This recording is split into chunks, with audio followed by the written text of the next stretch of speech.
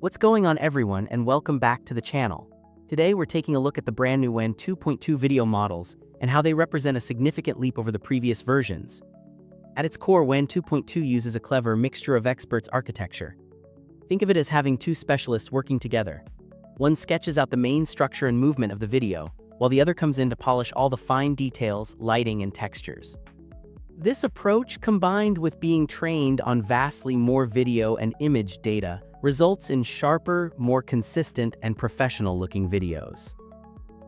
One of the most interesting new abilities of these models is that they can function as incredible standalone image generators. If you saw my previous video on the WAN self-forcing model, you'll know we could generate images with it. But the quality with these new 2.2 models is on another level. I've put together a custom text-to-image workflow using these new WAN 2.2 models that I think you'll love. It includes an upscaling node and is available for free over on my Patreon page, which I'll have linked down in the comments. I will say, this new workflow is a bit slower than the one using the self-forcing models, but the jump in image quality is definitely worth the extra time. But aside from that, this video will focus on how to set up the new WAN 2.2 video generation models right inside ComfyUI. I have put together a simple all-in-one text-to-video and image-to-video workflow to get you started. It uses the quantized WAN 2.2 14B GGUF model and a lightweight GGUF clip model, specifically chosen for faster generations on devices with lower VRAM. The workflow also integrates the notable ComfyUI WAN 2.1 Lite 2XV LoRa model. This LoRa is key because it dramatically reduces the required steps and CFG setting down to as low as 4 to 8 steps and a CFG of 1, giving us much faster generation times while keeping the quality impressive. This setup should be usable on lower VRAM devices. For example, on my laptop with a 6GB RTX 4050 card, I can generate 480p, 2 to 3 second videos in about 10 to 15 minutes. While the workflow is compatible with larger WAN models, to make this accessible to as many people as possible, I'm going to walk you through the manual setup of the 14B3KS quantized GGUF model in ComfyUI.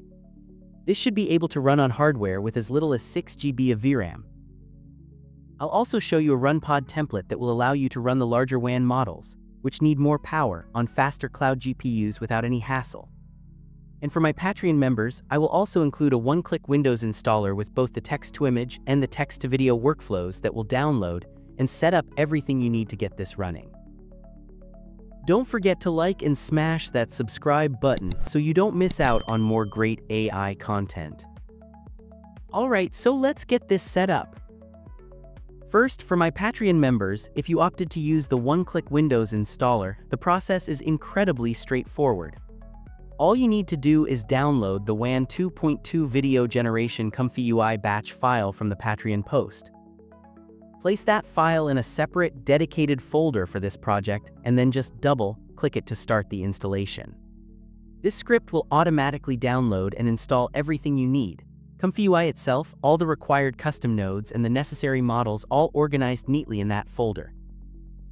Once the installer finishes, just start up ComfyUI.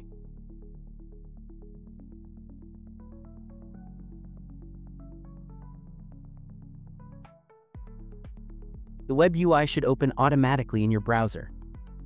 From there, all you have to do is load the workflow file from the Patreon post into the ComfyUI interface, and you're ready to go. Now, if you're installing this manually, you will of course need a base installation of ComfyUI and the ComfyUI Manager, which makes installing all the other nodes for this project much easier. If you're on Windows, you can just download the portable ComfyUI zip file from their official repository. This comes with everything needed to run. Just extract the contents using a file archiver like 7-zip.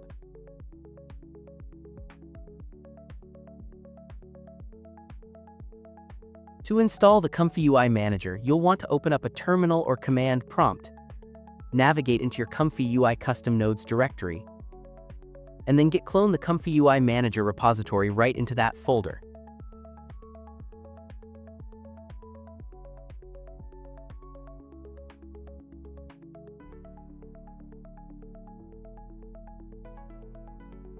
If you're using that portable Windows version, navigate back to the main ComfyUI directory, the one that contains the Python embedded folder,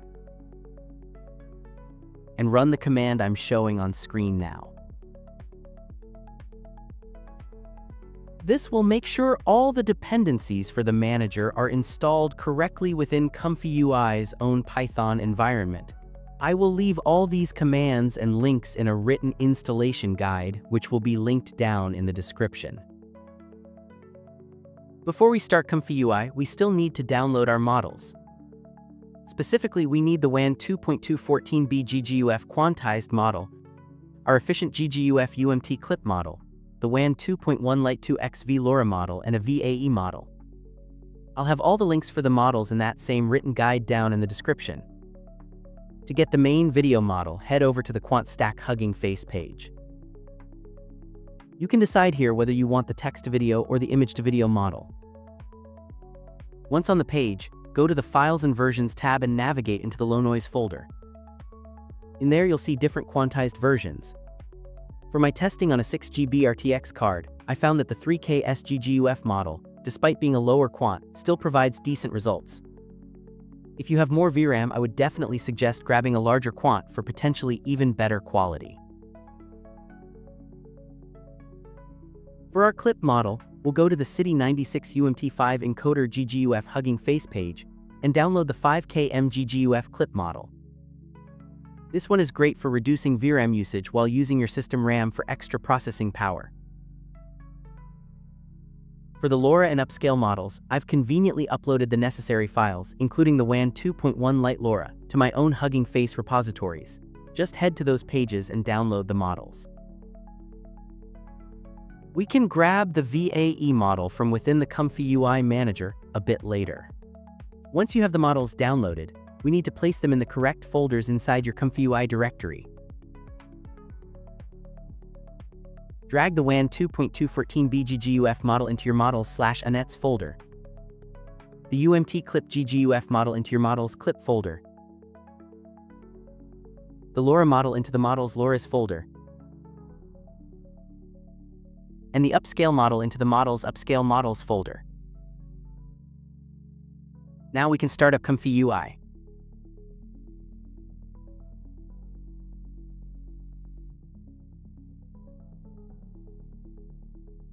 Download the workflow from the link in the description and load it in.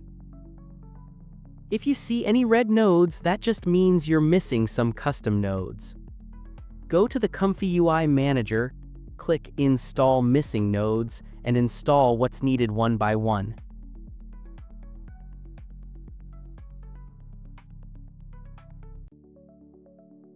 Okay, while we're here, we can also download our WAN VAE model as well. Head into the Models Manager tab and do a quick search for WAN VAE and download the WAN 2.1 VAE model. After that, just click the Restart button at the bottom of the manager to finalize the installation. Once everything is installed and reloaded, check your model loader nodes. Click the drop-down arrows to select the correct models for each node just to make sure everything is being recognized properly. Now, if you plan to use a full diffusion model instead of a GGUF, you'll need to enable the diffusion model loader node first. Connect its purple model output to the Power LoRa node, and then bypass the Load GGUF UNet node by right-clicking it and selecting Bypass.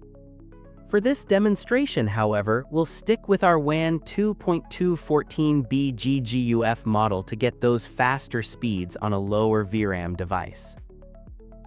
The workflow has a dual function for text-to-video and image-to-video.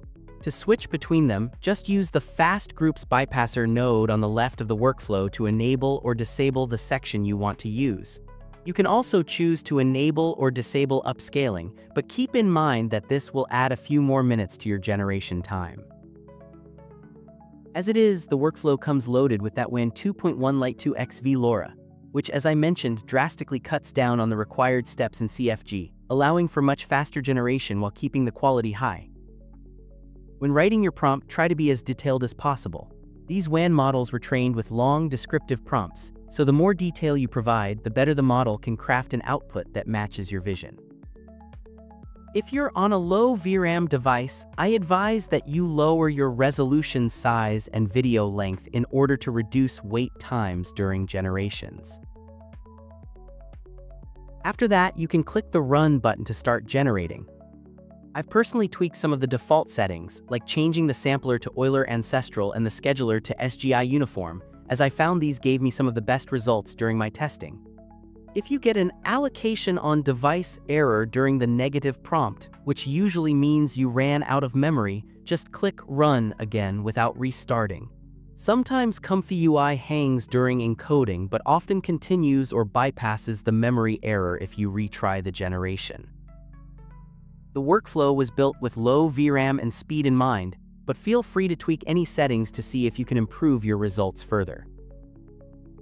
On my RTX 4050 with 6 GB of VRAM, generations typically take between 10 to 15 minutes, with image to video being noticeably longer.